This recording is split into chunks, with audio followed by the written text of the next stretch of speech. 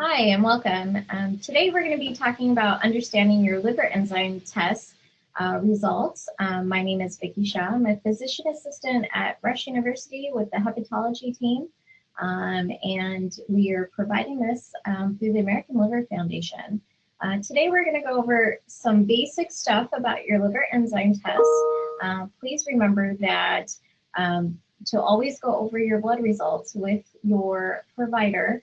And we're only going to go over some common diseases and some more common elevations of liver enzymes. But please note that there are rare diseases and other explanations for liver enzymes to be elevated.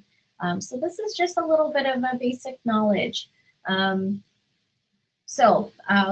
enzymes are done through blood work, and they're usually included in what is called the complete metabolic panel or hepatic function panel. Hepatic means liver.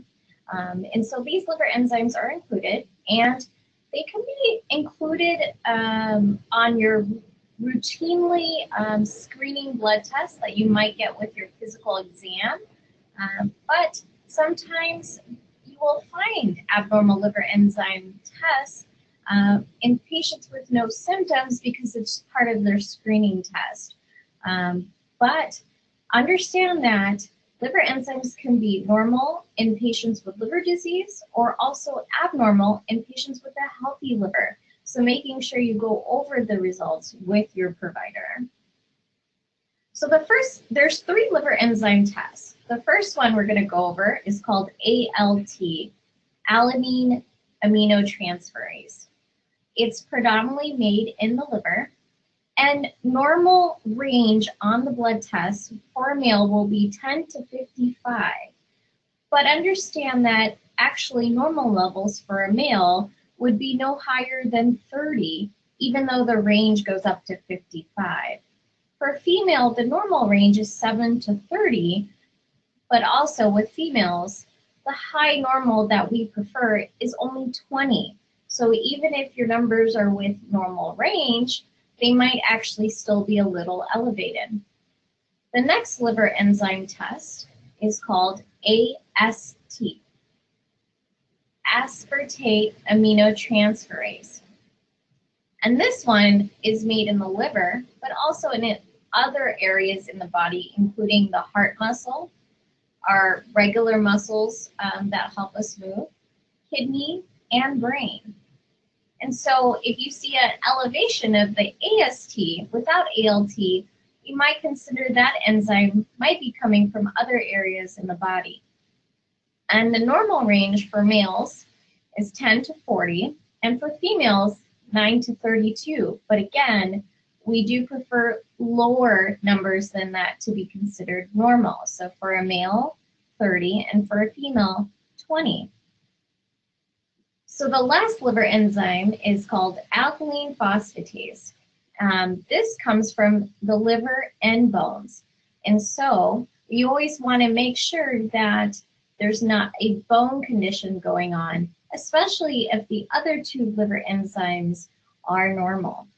So that could be indicative of a bone disease. For males, the normal range is 45 to 115, and for females, it's 30 to 100. This is also based on age. A child who is growing and building their bones might actually have a high alkaline phosphatase because they're growing their bones. Someone also who breaks their arm, those numbers, the alkaline phosphatase might be high when they're starting to heal their bones. So please note that there's other reasons alkaline phosphatase can be elevated. So let's talk about different types of elevations. When we look at the blood work, if the first 2, the AST and ALT, are significantly higher than the alkaline phosphatase, it is likely called hepatocellular damage. That means that it's actually coming from the cells of the liver. So if the AST are higher than the alkaline phosphatase, we think that the damage is coming directly from the cells of the liver. If alkaline phosphatase is significantly higher than the AST and ALT, and there's no bone association, we can consider that a type of cholestasis elevation. What is cholestasis? That means that the ducts where the bile is made and released, there is some impingement on that plumbing system that cause it to stop the bile. So chole is bile and stasis is stop. When that happens, you're going to see an increase of the alkaline phosphatase in addition to another blood test called bilirubin. And so there's two types of more common patterns depending on which are more elevated than the others. So hepatocellular versus cholestasis. And that's how your provider can determine what's the likely cause of your elevations. A very common disease process that we might see that we can usually determine quickly on blood tests is if the AST, if you look at the ratio of AST to ALT, and AST is 2 times greater than ALT, this is likely coming from alcoholic liver disease. This is most of the time, but of course there could be other reasons.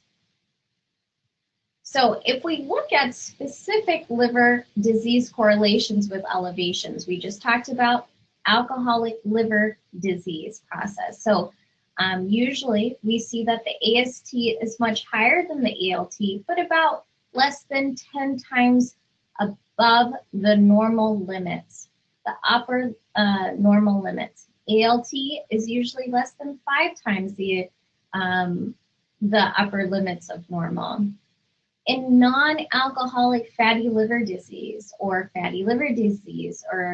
NAFLD, those are the other terms for that, AST and ALT are usually could be normal or up to less than 4 times the upper limits of normal. So they're not that high. When we discuss more liver disease processes that can cause more acute pictures or a short-term injury, acute viral hepatitis or toxin-related hepatitis with jaundice or yellowing of the skin and eyes, we see liver enzymes to be very high, with AST and ALT to be greater than 25 times the upper limits of normal. Another one is ischemic hepatitis. Ischemic means the lack of blood to the liver that causes inflammation. And there's different types of ischemic hepatitis, and these numbers are very high, with AST and ALT greater than 50 times above the upper normal limits. And so you have to think when the numbers are very high, there could be more injury going on a short term on the liver. Oh, I went too quick. In chronic hepatitis, we usually can see normal liver enzymes, usually less than 2 times the upper limits of normal, and rarely seen to be elevated higher than that. In chronic hepatitis B infection, the numbers can be normal, but usually there's mild to moderate elevations of the liver enzymes. And these are approximately 2 times above the upper limits of normal. Interesting thing with hepatitis B is that can be reactivated or cause exacerbations, and the levels can jump up significantly more than 10 times above normal value. So this is an overall just information about elevations. These are some of the papers that have been well written in the past that I referred to. But very basic information of the 3 different types of liver enzymes and very common disease process and how that makes those elevations look like on paper. And again, if you have any questions on your blood work, please refer to your primary provider or even your specialist. Thank you for listening, and I hope you have a wonderful day.